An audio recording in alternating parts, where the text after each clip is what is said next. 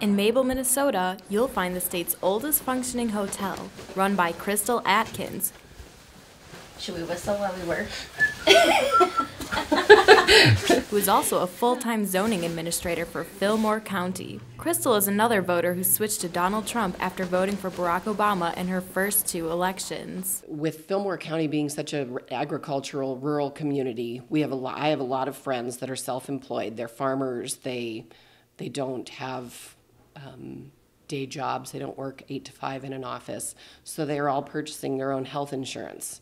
And when I see what the Affordable Care Act has done for these people, there isn't a soul in the county that thinks it's affordable. But, those were all things that factored into it. But the other thing about Fillmore County is there's a lot of hunters. There's a lot of strong Second Amendment folks.